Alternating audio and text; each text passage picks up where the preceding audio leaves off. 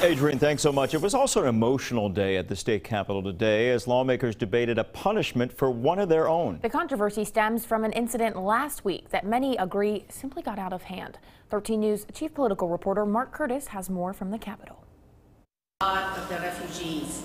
Friday's session began with an interfaith prayer featuring Christian, Jewish, and Muslim leaders. The controversy stemmed from an anti-Muslim poster displayed at Republican Party Day at the Capitol last Friday.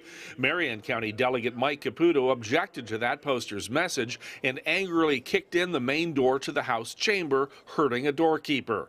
But the effort to censure or remove Caputo from office failed. First of all, I want to thank everyone in a bipartisan fashion who I believe has forgiven me for my actions, which I openly admitted and openly apologized to everyone, including the doorkeeper.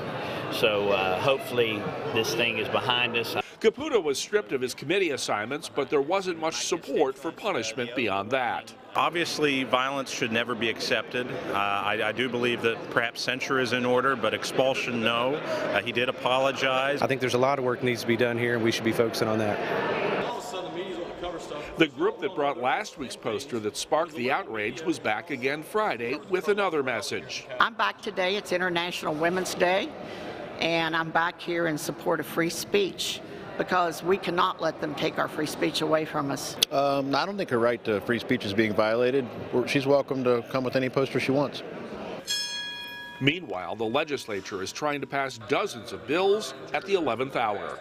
All of this sets the stage for the final day of the legislative session on Saturday. Remember, if it doesn't get done by midnight Saturday, it isn't going to get done.